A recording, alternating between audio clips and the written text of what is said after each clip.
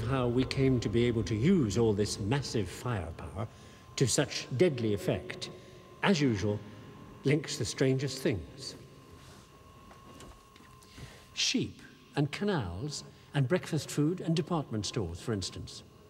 And just this once, the story starts with a medieval equivalent of this tornado bomber, and the thing that makes them both unique in war, the supreme capability both of them have for one thing above all: flexible response.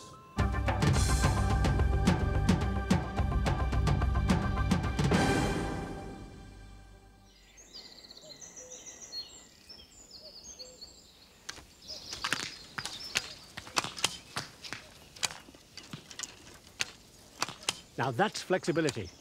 And back in the 13th century, the famous English longbow put the fear of God into anybody you pointed it at.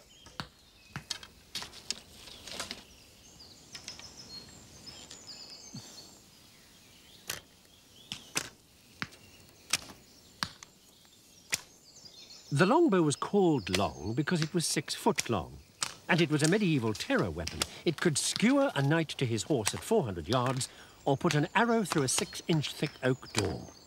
Longbowmen were Top Gun superstars, and anything they wanted, they got. I mean, you were in a tight spot, and you said, "I am an English longbowman," they'd even let you out of jail.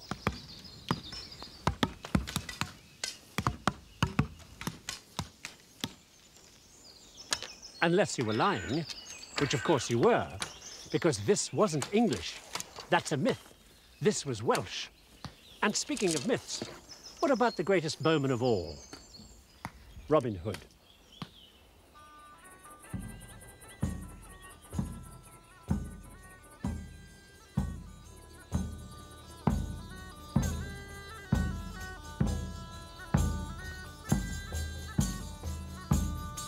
In spite of the fact that Robin Hood is the stuff of song and legend, the truth is he was real. Not Hollywood real, no band of merry men, nothing to do with King Richard or the Sheriff of Nottingham or Sherwood Forest. But he was a real outlaw in Yorkshire, so no myth. The one who was Maid Marian. She certainly never existed. Maid Marian is a character invented in 1285 by a song and dance man from Flanders called Adam de la Halle, who is down here in Italy with his boss and his boss's army, which is helping out the boss's cousin, the King of Naples. But like all troops, the army is homesick and misses its girlfriends. So Adam raises morale with a little show all about some very slightly naughty goings-on back in Flanders and starring Maid Marian.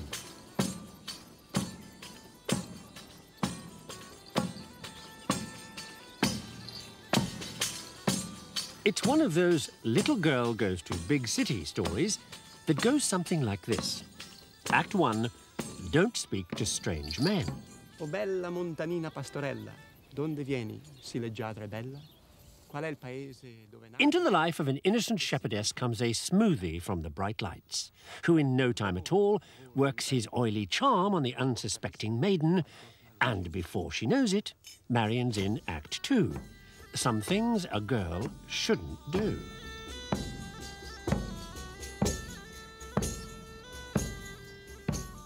Having persuaded Marian to leave home, this devious creep inveigles her into trying a little nighttime naughtiness.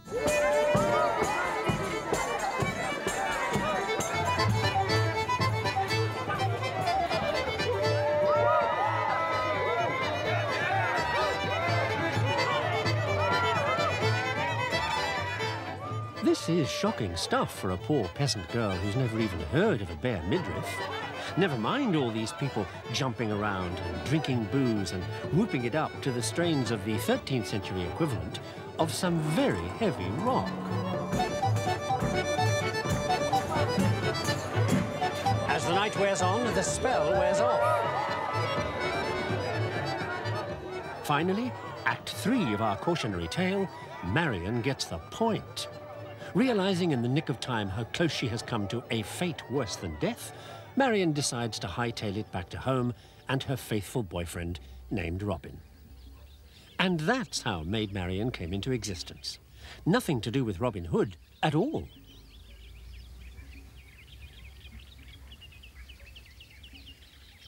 Just a soft-porn burlesque with a plot really based on social problems back in Flanders between homespun villagers who raised the sheep and smooth city types who made all the profits from the wool. This is Flanders. Flat, isn't it? Which is why, back in the Middle Ages, this was where all the action was if you were in the business of making a bit of money. Well, look at the place. On the edge of the North Sea, rivers everywhere, so ships could get in and out easily, all the way from the Mediterranean one way to the Baltic the other. You unload their cargoes and then you ship the stuff all over Europe, which is a piece of cake because it's flat. So Flanders was flat and also rich. Stevin did so well, there were soon more sheep than people, and a booming economy, and the kind of problem you get when the country's made enough money to lend, which is when compound interest enters your life. Now, I know you didn't switch on to see a program about compound interest, but bear with me because it'll only take a minute. See, compound interest's always about fractions of an amount and never the whole thing, right? But adding and subtracting fractions is so complicated, it's a load of double Dutch to most people. Quite a problem, even for people like Stevin.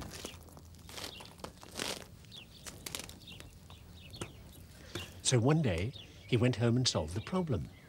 Basically, what he did was this.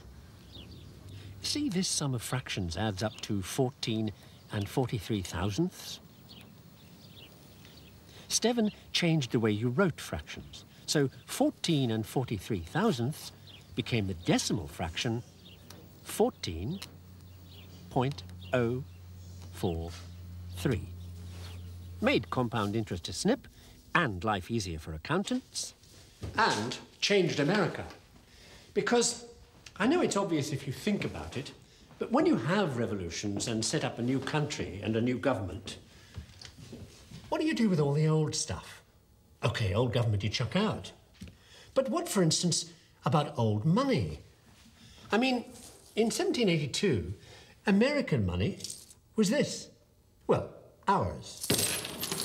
English guineas, shillings and pence, and French sous, French livres, Spanish doubloons, Portuguese moedas, or anything else anybody would take. And each one of them was worth something different if you went from New York to South Carolina to Georgia to Pennsylvania. There was no such thing as American money in 1782, which was the year a one-legged, fun-loving New York socialite called Gouverneur Morris took up a Simon Stevin suggestion that everybody else had ignored for the first ever decimal coinage. By the time President Jefferson had finished fiddling around with Morris's idea, it had become dollars and cents, written with the symbol for Spanish pesos and centavos. Still took Americans 50 years to give up using their English shillings. Of course, once Jefferson got involved, everybody forgot it was Morris who started it. And that might have been that for him. Except, eventually, Morris did make his mark on history. In an eerie way.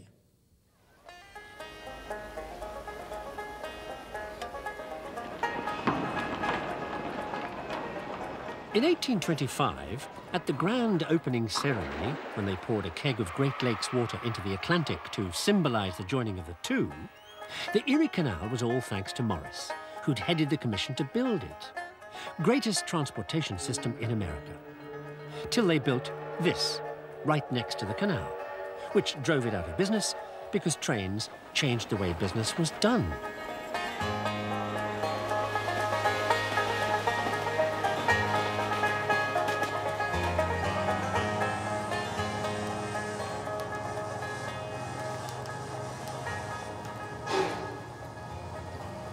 Of course, it made good sense to run the railroad tracks alongside the canal because canal land is flat.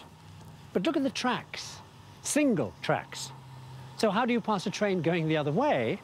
Well, you sit in a siding till the other train comes by.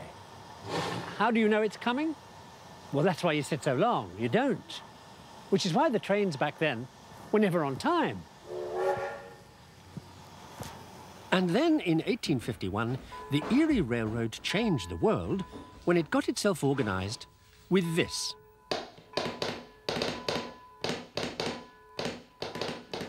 The telegraph solved the single-track problem at a stroke. Now trains knew they didn't have to wait around. So they ran more trains. So the price of freight went down. So the American economy went up. The telegraph got the railroad people so well organised, everybody in business started copying their methods. The railroad is where all this stuff started. Waybills, line managers, departments, because running the railroads was really complicated, with hundreds of points of sale and hundreds of thousands of customers. An organisational nightmare. Which is why one of the people running the Erie, a fellow called McCallum, thank you, organised the whole thing with the first management chart. Areas of responsibility, lines of communication, data flow, personnel breakdown, all that. I mean, this wasn't just a place for getting everything you needed, although getting everything you needed in one place was a new idea. No, this wasn't shopping. This was an experience. It was glamour, chandeliers, plush carpets, marble, beauty salons, day nurseries, charge accounts. This wasn't buying. This was consuming. And it was big. By 1877, the department stores were everywhere, persuading people to buy things they never knew they needed. And speaking of persuading people to buy, that was the year some people in Ravenna, Ohio, started persuading consumers to eat, something that up until then only horses and poverty-stricken Scotsmen had eaten. It was a product that brought together everything happening in American industry. Railroads, management, consumerism, raw materials in one end, finished goods out the other, and one new vital ingredient, merchandising. This was the product.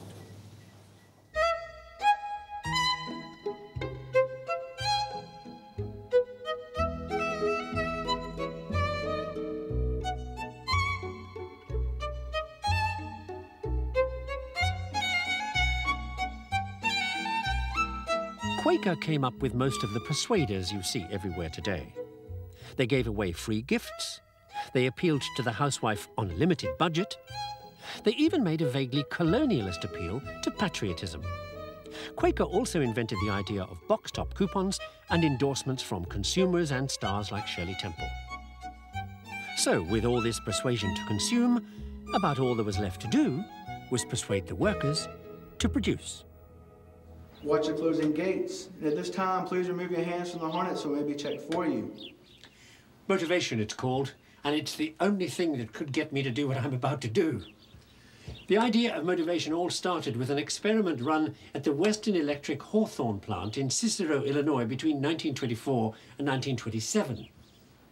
And the best way to appreciate the surprising results of the experiment is for you to be the psychologist. Watch the closing gate. But it was right up the street of a fellow called Cannon, who spent years looking at what happens when you get hungry. He invented the barium meal, you know, that shows up on X-rays, to look at what happens when you eat something. Discovered that the foods moved along inside your stomach by a series of waves, and that the waves and a dry mouth are the sign that you're hungry. And then he discovered that when you get excited or scared, as I'm about to, the stomach waves stop. And a lot more happens. Sit back and relax. Don't work out the speed of the plane, don't tail.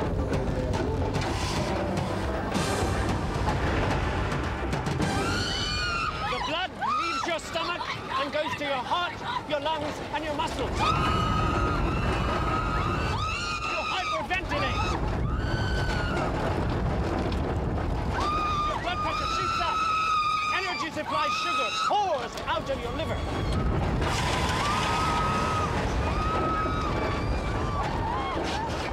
Cannon realized that those were just the things your body needed when it was under extreme stress, like I am now, so that you could be ready to handle anything.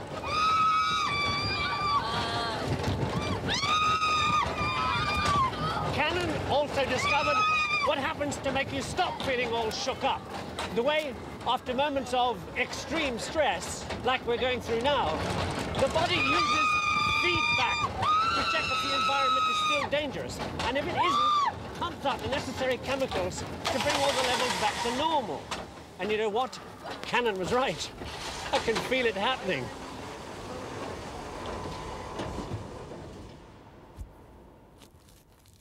"20 years later, Cannon's feedback concept was transferred from biology to engineering, with deadly results.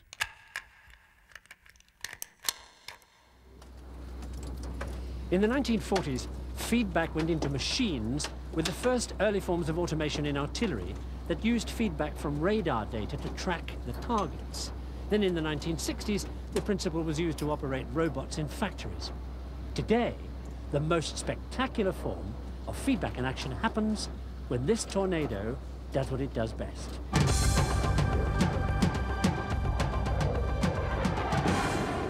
It's feedback from the aircraft's altimeter to the onboard computer that lets the pilot concentrate on the mission while the plane flies itself just above the ground.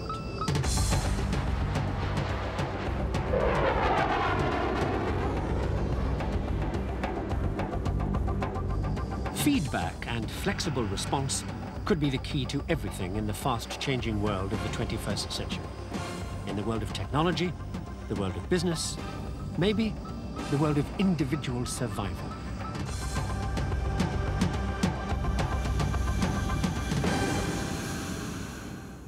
And most particularly, in the post-Cold War political world of constantly shifting allegiances and threats and saber-rattling, perhaps none of it holds together for long enough for ceasefires or negotiations or peace plans without the aid of one special kind of flexible response.